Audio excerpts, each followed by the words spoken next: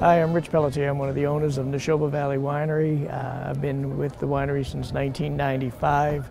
We have a bunch of different offerings out here, but our primary focus still remains fruit wines, where we have probably about 22 different varieties of fruit wines and probably about 8 different varieties of grape wines.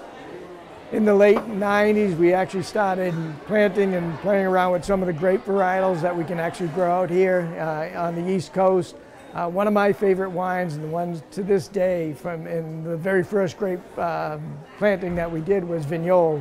And we actually do Vignole as our first estate grape wine, and it's produced dry. Well, a lot of wineries use Vignole in an off-dry or sweet style. We actually produce it here with 0% residual sugar, and I think it's great. It has lush pineapples and apricot taste to it. So it's actually it has become one of our better grape wine varietals that we sell. This is our barrel room.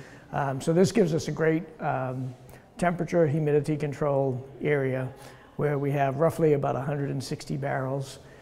We have quite a variety of barrels, and we do experiment a lot between French oak, Eastern European oak, and we do a lot with 3-year toasted American barrels made by Canton Cooperage.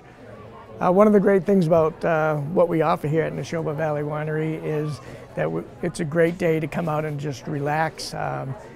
Pull up a picnic table or a table that we have on one of our front porches, various porches all over the place, but many people come out here.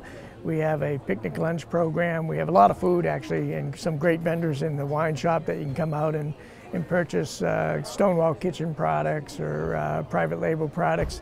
And then we also have, where you can go online and order a picnic for a day, and when you show up, the picnic's ready for you. You can take it out, grab a bottle of wine, and just spend a relaxing day in the country.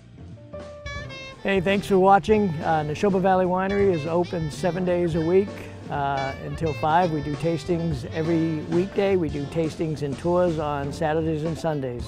Hope to see you soon.